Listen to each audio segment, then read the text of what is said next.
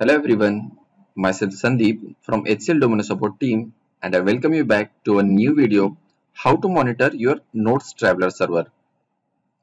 So in this video we will see two important commands that give you a precise information whether your Traveler server is working in healthy state or not. So let's begin with the video. So this is the first command. This is tail Traveler status.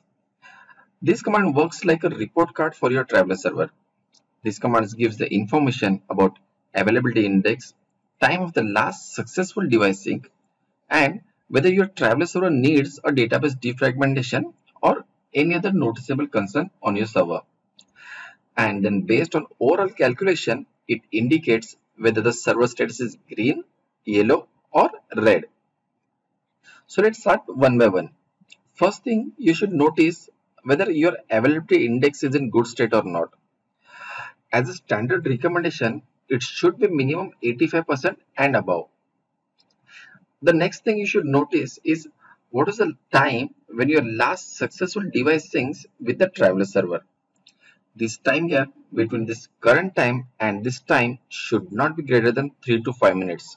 The larger the gap, it indicates the Traveler server is not responding to the device sync request. And then next, what you can have a check whether there is an indication for a database defragmentation in this command output. If you are using NTSDB, then there is an issue with the database tables or there is a large number of unfilled pages, then Traveler server will indicate for you for a defragmentation.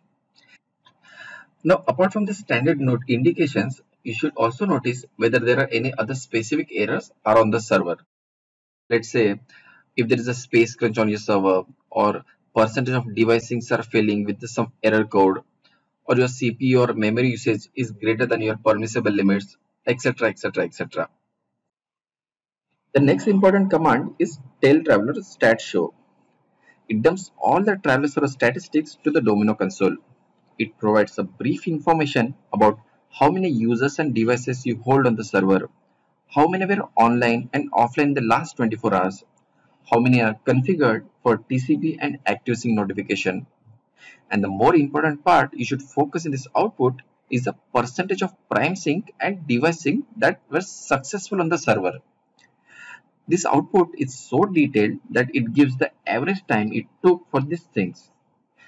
You can refer this sample output displayed on the screen. Your prime sync, that is sync between Traveler server to mail server, and device syncs, that is sync between device to Traveler server, should not fall drastically. It should always be 95% and above. And then further you should focus why the devices are failing and with what error code. Here you can notice few of the devices that are failing with error code 408, 409 and 500. Please refer the screen where we have mentioned what does an error code indicate about itself. So finally, if you properly concentrate on these two commands, then you can quickly judge the overall health of your Traveler server in a precise manner. So that's it for this video. Thanks for watching the video and keep watching for our upcoming videos.